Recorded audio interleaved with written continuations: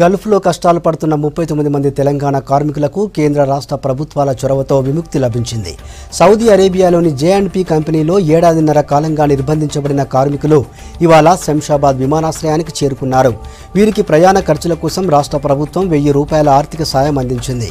Gulf బాధితుల్లో Karimnagar, Nirmal, Nizamabad, Adilabad జిల్లాలకు చెందిన కార్మికులున్నారు. మాకు అకామా అయిపోయింది.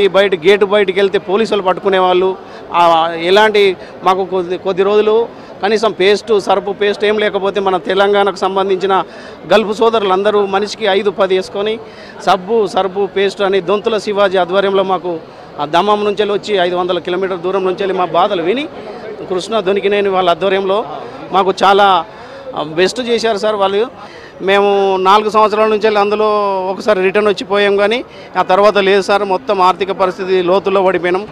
అప్పులు మిత్తులు బాగా పెరిగిపోయినాయి.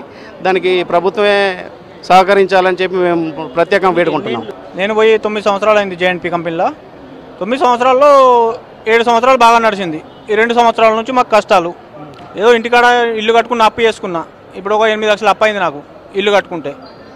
అప్పెట్లా తీరాలి? ఇప్పుడు కంపెనీ బంద్ అయిపోయింది. కంపెనీలో జీతాలు పోయినాయి, అన్నీ పోయినాయి. కంపెనీ వాడు ఎప్పుడు ఇస్తాడో ఇయ్యడో అది కూడా తెలియదు. ఇప్పుడు లేబర్ కోర్టులో ఇచ్చొచ్చినాం మొత్తం రిపోర్టు. ఆ లేబర్ కోర్టు ఎప్పుడు ఇస్తాడో తెలియదు. నేను 2011 వేల సౌదీకి. ఇప్పటిదాకా బాగానే జరిగింది. సంవత్సరంన్నర నుంచి వెళ్ళి మాకు ఎలాంటి సదుపాయాలు లేవు. 6 నెలల జీతాలు అయితే లేవు. మొత్తం మళ్ళీ 9 నెలలు ఉత్తానే వెయిటింగ్లో తినుకుంటూనే కూకుంటూ ఉన్నాం. కానీ ఆ నాసి రకం ఫుడ్, ఇంకోటి మాకు ఏ సౌకర్యాలు లేవు. ఆ చేసిన పని జీతాలు రాలేదు.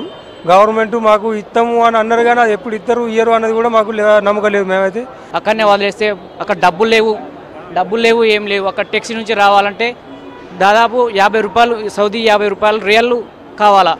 ₹1 లేని పరిస్థితి, అక్కడ నుంచి ఎలా వస్తాడు? అక్కడ నుంచి అది ఇబ్బంది. అది మాకు వర్ణనాతీతం మా బాధ.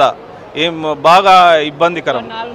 చిట్టిబాబు సార్ మేము ఏమన్నా మేము మెసేజ్ చేస్తే చిట్టిబాబు సారు చాలా రెస్పాన్సిబుల్ అయ్యి KTR సార్కు చెప్పి, KCR సార్కు చెప్పి ఈ మాకు ఆర్థిక సాయం గురించి కూడా సారు చాలా మాకు సహాయపడ్డాడు.